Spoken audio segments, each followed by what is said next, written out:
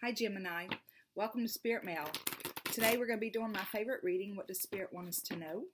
And while I'm shuffling, I just want to remind everybody that on Tuesday nights we do influencer interviews, and on Tuesday the 4th tonight, this will be posted after the interview, but we're talking to Brian Smith, who has a YouTube channel called Grief to Growth, and if you missed it, make sure you go back and check it out because I'm looking forward to having a lot of great content. Also, next week on the 11th, we'll be talking to Dr. Delia Toledo, and she is a psychiatrist who practices past life regression therapy. And again, looking forward to some great content there too. And on Saturday morning, our round table is going to be with Sophia. I can't pronounce her last name, so I'm not even going to try to butcher it.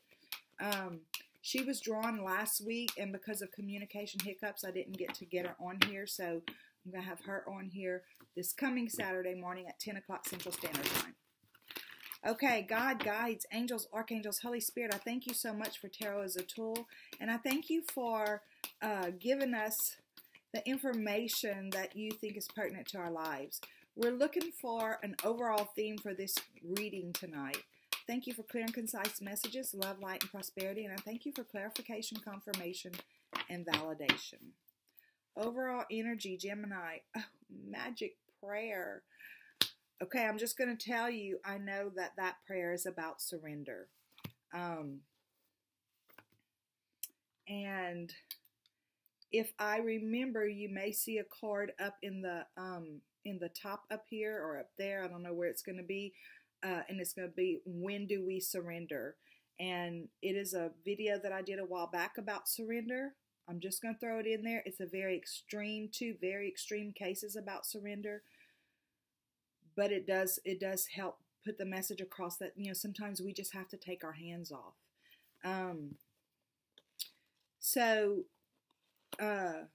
The number is 32, 3, and 2 is 5. That's about change. So this is about changing the way that we're addressing something.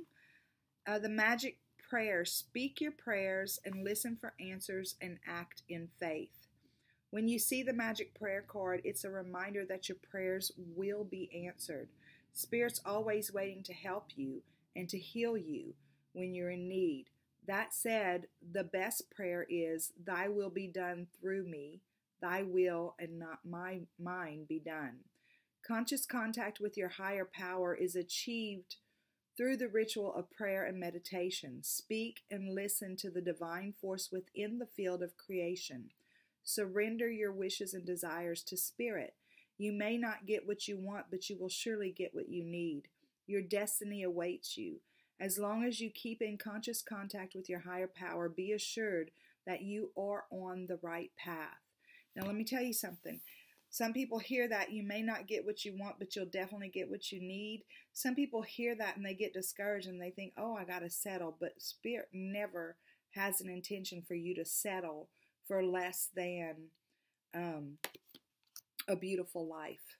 So sometimes it doesn't look like what we thought it was going to look like, but it's going to be beautiful nevertheless, and you're going to be prepared to be amazed, right?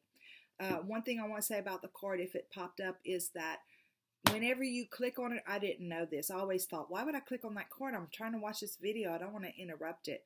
It puts the next video like in a little queue in the thumbnails to the right. So just saying, you can click the card without worrying about it messing up this message. God, guides, angels, archangels, Holy Spirit, show us through the modified Celtic cross.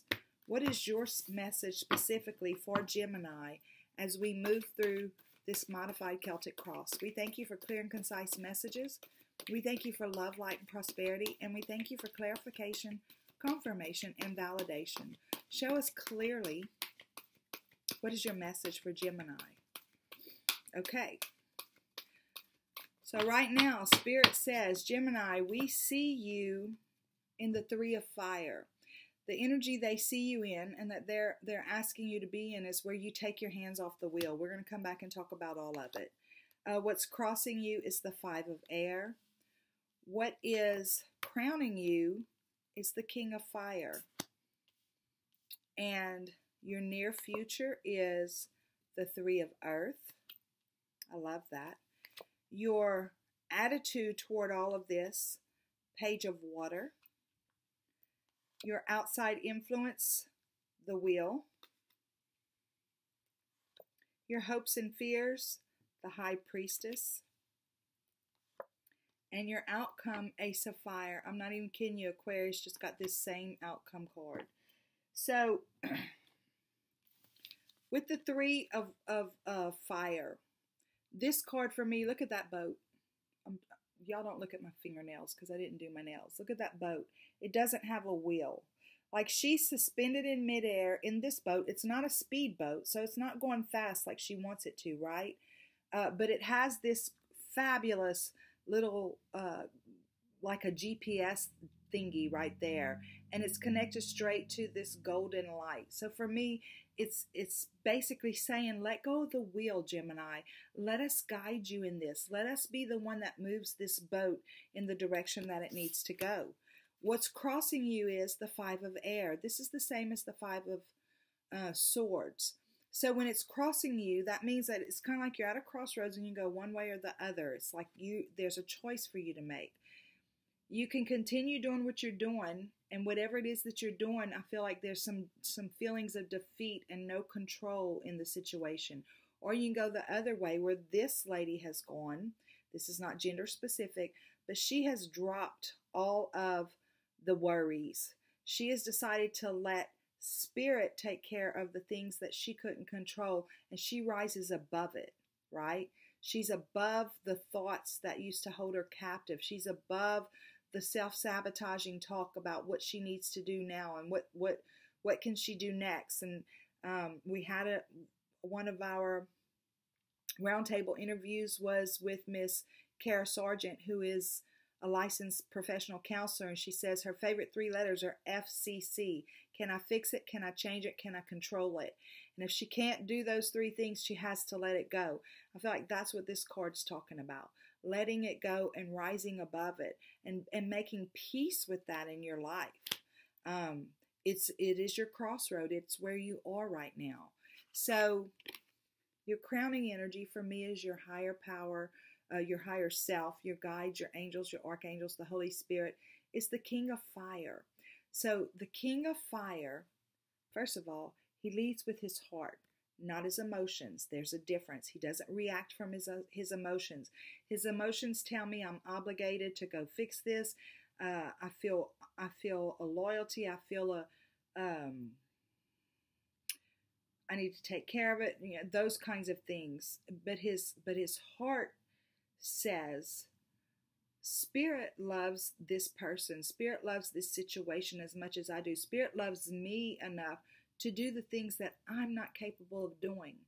And he allows Spirit to be the guidance. See this yellow? For me, yellow's about that guidance. And it's the halo over his head, right? So he uses the wisdom of Spirit and the guidance of Spirit to move forward in his life. And that's where your higher self, your angels, your archangels, your guides are at with you, where they're asking you to allow Spirit to guide you in this situation. And in the near future, you have the Three of Earth, which is the same as the Three of Pentacles. And whenever we move forward in that direction, we come up with successful, fruitful projects, right? Whatever it is that we're working on, whether it's a relationship, a job, our spiritual journey, whatever it is, whenever we work in collaboration with Spirit, because it's a collaborative project, it becomes fruitful. And there's only one person in this particular deck, right? And there's all this yellow around her. Again, this is not gender specific, but again, this is about you allowing Spirit to be who you collaborate with on this project. Not sitting around with your friends trying to figure it out. Not getting on the phone with your mom or your dad or your aunt or your uncle trying to figure it out. It's about you collaborating with Spirit, letting them move you forward in the way that best serves you and the situation. Your current energy toward all this, right? You've got the Ace of Water. the Page of Water. So with the Page of Water, Pages is a younger energy. And because of this energy right here, normally I'm like, this is like when we become as little children. When we become as little children, there's a scripture in the Bible that says, lest we become as little children, we cannot enter the kingdom of heaven. And I feel like what this is saying is right now, it's like, the message I'm getting is very clear, so just give me a minute to try to put the words to it, because it's like they want you to tap into that part of the little child in you that has that pure expectation and that trust that things are going to be okay. But I feel like they're saying that you're trapped in this other little child that is still carrying the hurt and the heartache. But when we move forward from a place of pure expectation and trust, things work themselves out, right? And this is that time for you.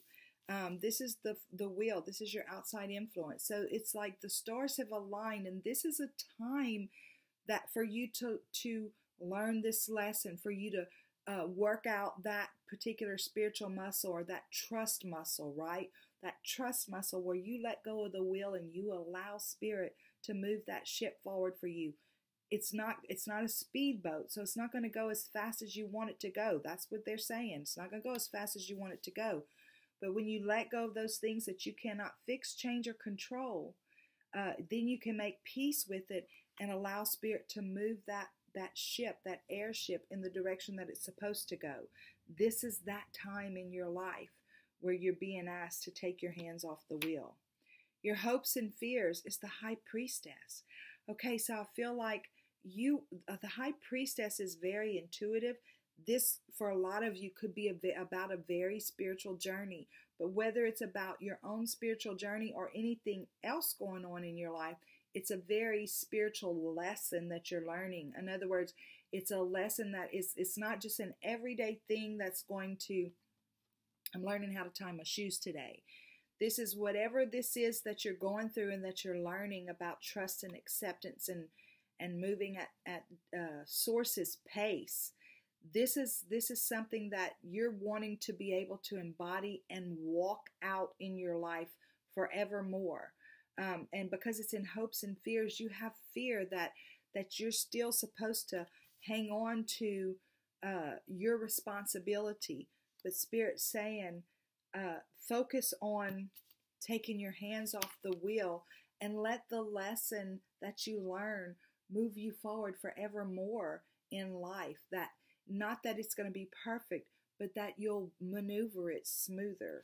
Okay?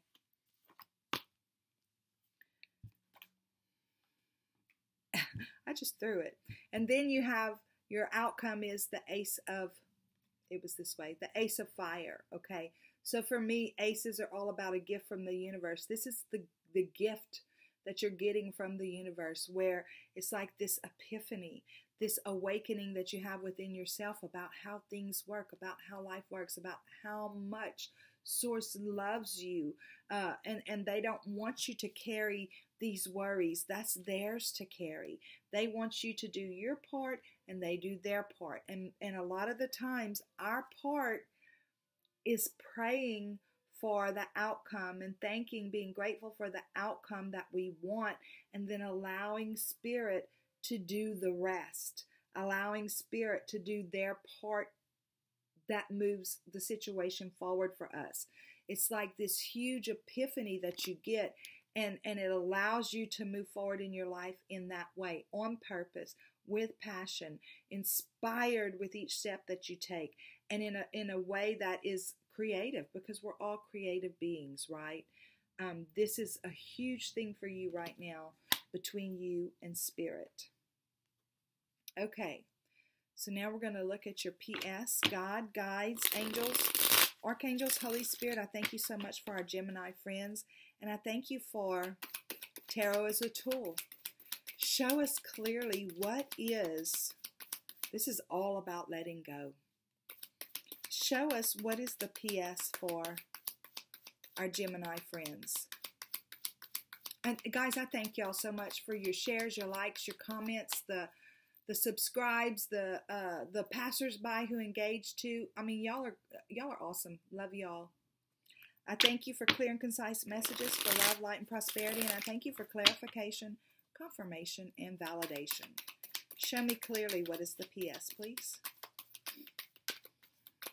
Okay. PS. Here's the Knight of Wands. Okay, so the Knight of Wands, you have the King of Fire, which is the King of Wands. You have the Ace of Fire, which is the Ace of Wands. And you have the Knight of Wands. So I feel like what this is saying is move forward in that passion. Be as passionate about surrender as you are about the task that you take on every day. Move forward with purpose, with charisma, with absolute determination to let it go. Be passionate about letting it go. Be passionate about surrendering it. Be passionate about knowing that Spirit does have your back. And Spirit loves you, and they want you to experience the things in life that you truly want to experience. Look, some of you out there, you Gemini people out there, this is telling me that this is a whole new way for you to walk through life. That this is scary for you. This is a new journey. Here's a younger energy again, right? And it's about taking that step of surrender and trusting that Spirit really is going to put that step right there for you to land on. Spirit really is going to put that step right there for this situation to move in a positive direction for you. This is the Fool's journey. You know, whenever we are here in our human meat sacks, we tend to think that we have to do, but sometimes we do, and what happens is we block Spirit's ability to move this ship because we're trying to move it. And when we're trying to move it and it has no will, it goes off course.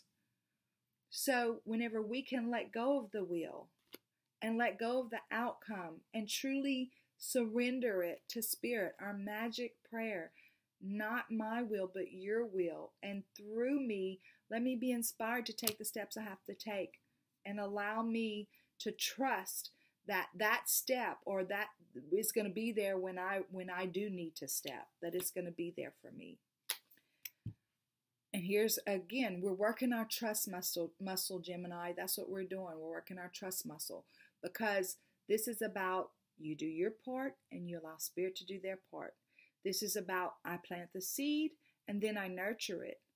But I don't go dig it up every day to make sure that it's popping out of the seed skin and making its way up to the earth so it can pop out of the earth and then grow into a tree. If I do that, if I keep trying to go there and physically dig it up and do something with it, move it around or you know, whatever, I kill the plant. I kill the seed within the ground that I planted. So it's plant the seed and leave it there after you put the earth back on it, and then spray the water on it every now and then to do your part to nurture it, and then allow it to grow out of the ground. This is about us doing our part and allowing Spirit to do their part. So Gemini, they're working on your trust muscle. Okay? Y'all go out and have a super duper day. Love y'all. Bye.